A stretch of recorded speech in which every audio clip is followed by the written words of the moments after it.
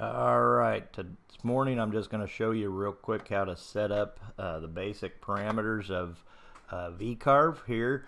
We have the startup tasks once you open up VCarve, and we're going to start just by creating a new file. Now, we will set the width and height based on the board that we want, so that's the job setup in X and Y. So my board is going to be 11 inches wide and 8 inches tall there, or the height is 8 inches. And in this case, it's kind of a glue up, so my thickness on this is actually 1.5 inches. Now, I'm going to set Z0 at the top. Notice I can set Z0 at the bottom of the part, but for safety reasons, we're always going to be setting Z0 up at the top. And then my X datum position, that's a fancy name for where you want your X0, Y0 location. Now in general, if I'm making circular or oval shaped parts, I'll generally go off of the actual center of the board.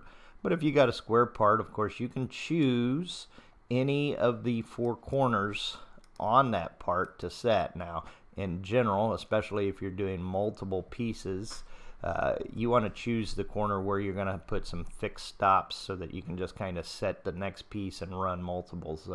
So in this case, most of the time with the way my particular machine is set up, I've got some positive stops on the bottom, as I got a rail going this way and a rail going that way. So I usually will use the lower right hand corner for my X0, Y0 position.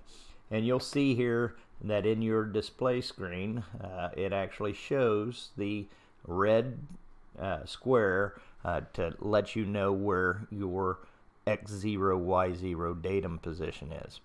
You can also select inches or millimeters depending on what your units are that you're working in. I tend to always work in inches, so I just keep that always checked, and then to complete your job setup here, you just click OK.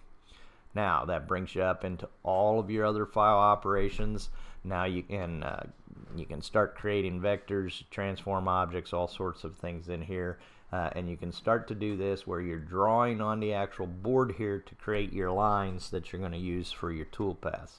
Now, if at any point you decide that you need to change the size, and you can see up here I've got a scale, so it's going from 0, because remember I set my 0, 0 down here in the corner. So up here on the scale I'm seeing 0, and it goes over to 11 inches, so it shows me that. Down here on the other one I'm at 0 here, and it goes up to 8 inches, and it shows me that. But let's say I decide that I need to change this for any reason. All I have to do is go right back over here to my file operations, go back to job setup, dimensions, and origin, click on that. It just brings me back in there. At this point I decided, well, I really don't want it to be 8 by 11. I actually want it to be 8 by 10, so I can just change that. It does it on the fly. And I actually want my X0, Y0 datum position to come in the center, so I can go ahead and change that. So, and hit OK. So now notice how your X0, Y0, and this makes sense, I'm now at 0 here in the center. You follow over, I'm 5 inches going this way and 5 inches going that way for a total of 10. And the same way here in the Y axis, I'm 4 inches going that way and 4 inches, minus 4 inches going that way for a total of 8 inches that way.